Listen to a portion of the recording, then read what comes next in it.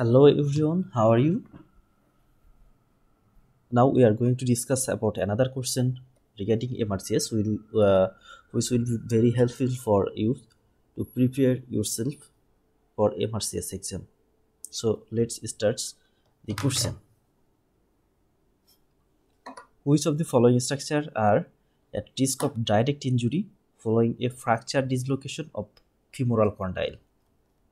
So here we can see risk of direct injury. That means a structure which is very closely to the another structure. Fracture dislocation of femoral condyle. That means a structure which lies very close to the femoral condyle, and if the fracture and dislocation occurs the femoral condyle, it will damage a structure which is closely related to it. So we have to find out a structure which is very close to femoral condyle, and the fracture dislocation of the femoral condyle will damage the structure. So here the options are popliteal artery, sciatic nerve, plantaris muscle, tibial artery, tibial nerve. So you have to find out in the five structure which structure is closely related to the femoral condyle. So here we can see the different structure which is present in the popliteal fossa near to the femoral condyle. In this area, if we think in this area, here the femoral condyle lies in the two side of the femur. So here structure, first of all we can see this is tibial nerve and common peroneal nerve, and we know the tibial nerve and common peroneal nerve, they arises from sciatic nerve which lies more above, like this area. So sciatic nerve is not present in popliteal fossa and not close to the femoral condyle. We also can see here in the deep structure there are popliteal vessels, and we also can see the muscles in the thigh and the leg. And here the head of the gastrocnemius will contract to pull the fracture segment posteriorly.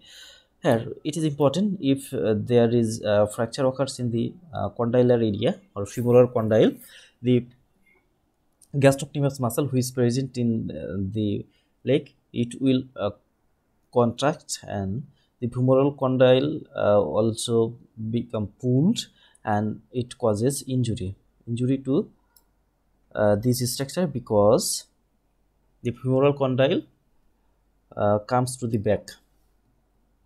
So in another picture, in the next picture here we can see,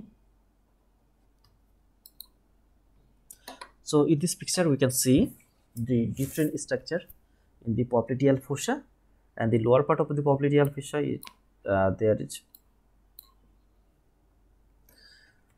presence of femoral condyle. So here we can see in the popliteal fossa, there in the lateral to medial,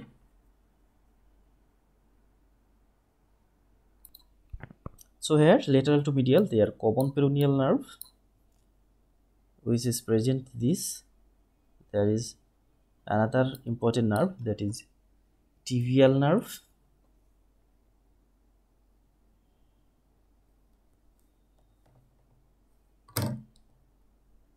and the more medially there is a vein, popliteal vein, and another popliteal artery. So we have to see in the most important structure there which is very close to popliteal condyle. So here we can see the condyle. So if fracture occurs in this area, this muscle will pull the fracture segment, and it causes pull posterior to the lower part of the femur, which causes injury. Here we can see the nerve which lies more superficial, then femoral vein, then popliteal vein and popliteal artery. So popliteal artery, it is very close to the lower part of the femur, and it is adjoined to the bones. So it is very every chance of injury to this popliteal artery. So here we can see another picture. This is popliteal artery, and popliteal artery, it is very close, very close to the femur, and it any fracture occurs in the condylar area, it will damage the popliteal artery. So our final answer is popliteal artery. And other nerve, sciatic nerve, it ends at the upper part of the popliteal fossa, so there is no chance of injury. Plantar is muscle usually not damaged or not get injured. Then tibial artery, it lies in the leg. It is far below from the condyle of the femur. And tibial nerve is one of the superficial nerve in popliteal fossa, so there is less chance of injury.